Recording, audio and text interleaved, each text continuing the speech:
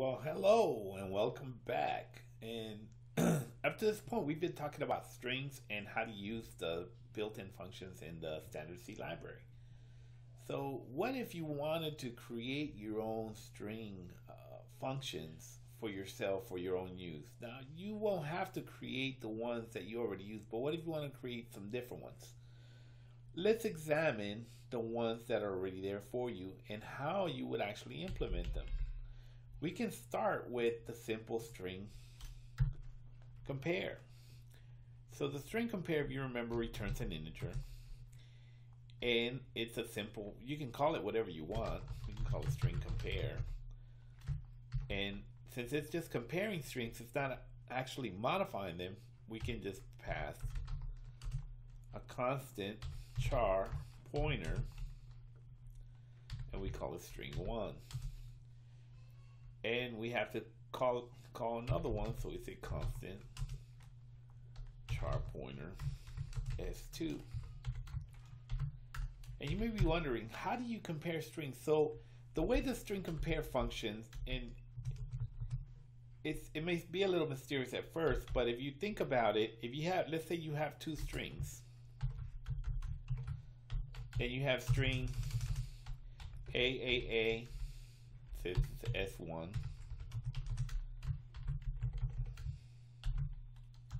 you have string S2 equals ABC. The way, all we have to do to compare determine which one is greater is walk the string character by character until we find a difference. So for example, we take and look at this first character, we say, oh, they're the same. Check the next character. We find a difference here, and we say, oh, look, they're different. And so we can determine which one is greater. Now, the characters they have an integer value in the ASCII table, and for example, A has a lower value than B. That way we can determine which one comes in order alphabetically. So the way we can do this to compare them, we simply walk the pointers. So we can say something like this: while S1, and we are actually after the value of S1, not the address, while S1 not equal to the no character, and S2 not equal to the no character. Because remember, we are working with strings, and strings should always have a terminating character. If they don't, all bets are off. And then finally, one last thing we want to do is, since we're checking to see that they're all the same, and we say and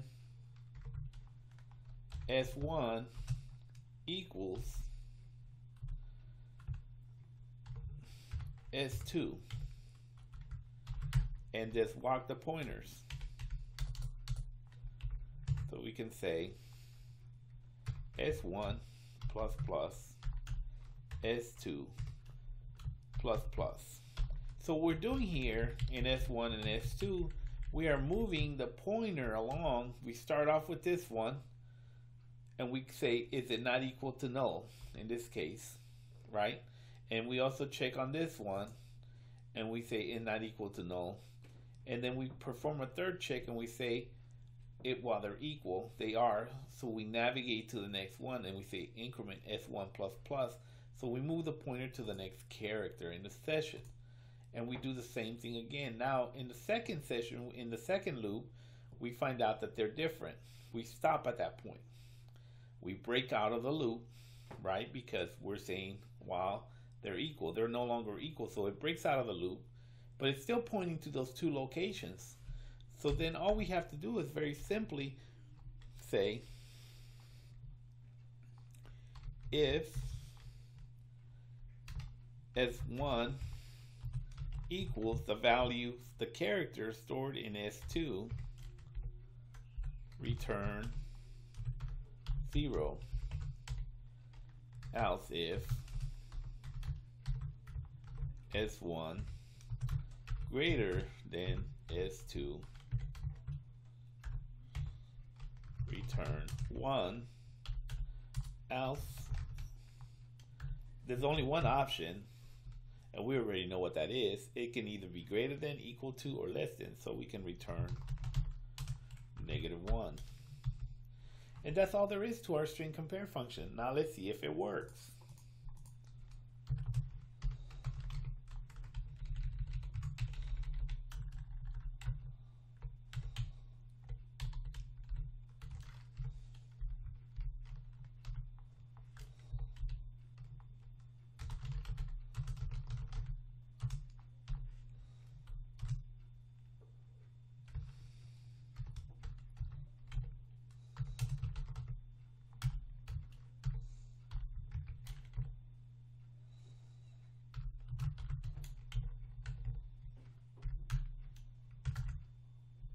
We have an error. Where's our error?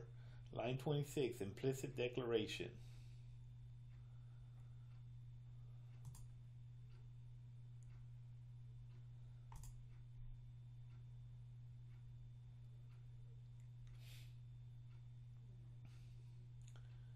Function printf. Oh, I made a mistake here. A function printf. So let's try it again. It should return 0, and it does. What if we gave it a couple of different strings? We may want to run several tests on this. So very simply we can take, for example, that, and let's do all our tests. And let's say z, 4 z's, and let's say 4 z's, and let's run it. They should all return 0 because they're all equal. What if we wanted it, let's take our 0 test, and we want to return 1, because that would mean that the first string is greater than the second string. So for example, we take A equals B, and we can take A greater than a blank, and we can take A, B, and A, and see, let's see what it returns. Ooh, what's wrong? Oh, my test is actually wrong. So it should be BA, like this. And now, my test was actually wrong. And then we can test for the other case, where we reverse this.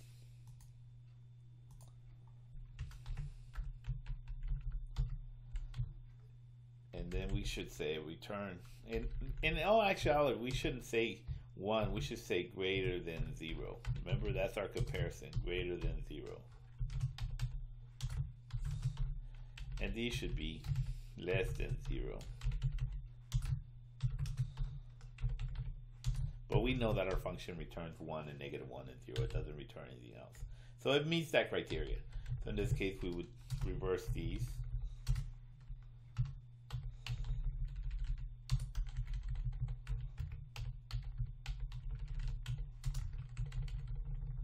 That's all our cases, and we can run it, and you can see that it works. So that's very simple to compare, and you can see how simple that was done. What if you wanted to copy a string?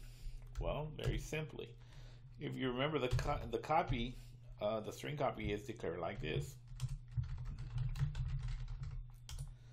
and we pass it a character pointer, target, and this one we declare as const because we don't want to change this one, source. How would we copy this? Well, going back to the same thing we were doing earlier, we can say simply while source not equal to the no character. We want to copy every character in it, and we are actually after each individual character. And we can say source plus plus, and we can take target, and we want to modify target, the value in target equals the value in source. We're copying one character over at a time, but we also have to increment the pointer to our target, simply like that. Finally, our target, we make sure that we terminate it with the no character.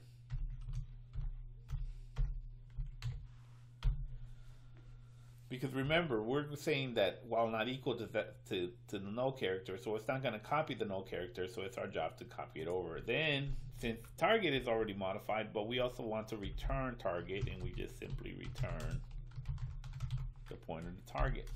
That's simple. Let's see if it works. Let's create a holder string. Oh, make the mistake of doing that.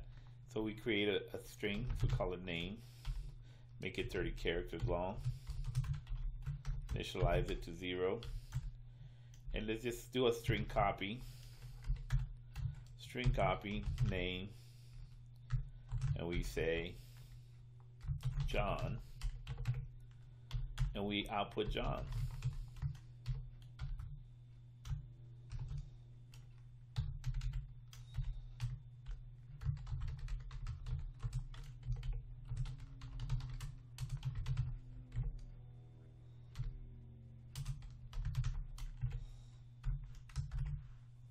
And there you have it. Our copy works. Very simple. You can see how simple it is to work with character to do your own actual string functions. So you may want to actually one day create your own string functions for whatever's missing out of the library, out of the C library. And so just keep in mind that with strings, we didn't have to pass the length because we know that strings always terminate with the no terminating character. So for example, if you were to have something like this, when it comes to names, let's say that char name2 30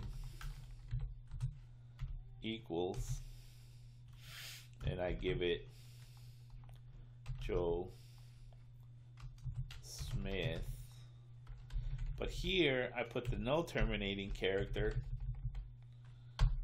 and I go to print the name2. Let's see what happens.